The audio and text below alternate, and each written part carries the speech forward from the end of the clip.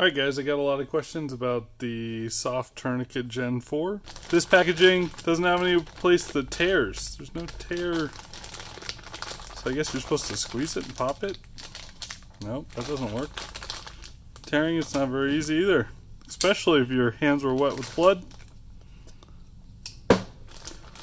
We'll just use our knife. Gonna open it up. It's got some instructions here. So it shows two different ways to do it. One way where it's a loop and one way where it's not. So when I was trained on how to put these on, I was trained to always do it not as a loop when it's not on yourself. So if you're applying it to your own arm, then you need to have it as a loop. But whenever you're putting it around somebody else, if you train with it as a loop and their arm or leg is destroyed because it was in a blast and it's just like Ursula, just a whole bunch of meaty pieces going in all different directions, getting that loop around all that, it's going to be pretty hard. So instead we usually just loop the tourniquet underneath the limb and then attach it.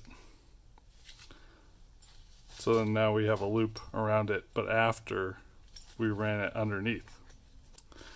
Yeah, so this tourniquet's made out of pretty tough stuff. It's a very nice wide piece of webbing. It's definitely not going to break on you. That's definitely not the point of failure. Very strong buckle. The aluminum windlass. It's one of the hardest ones on the market. It's very comparable to the Sam tourniquet windlass.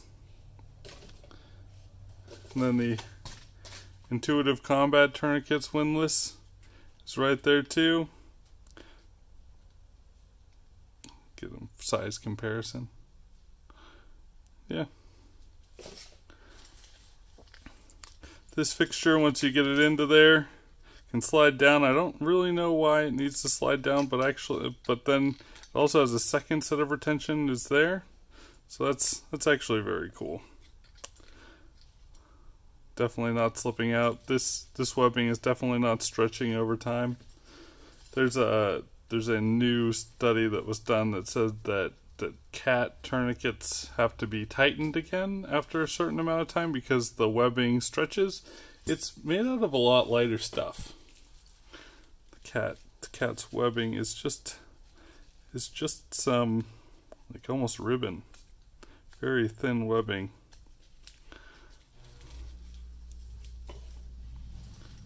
Yeah. Next up we'll do a review on the Sam tourniquet. Drop your comments below. Thanks guys.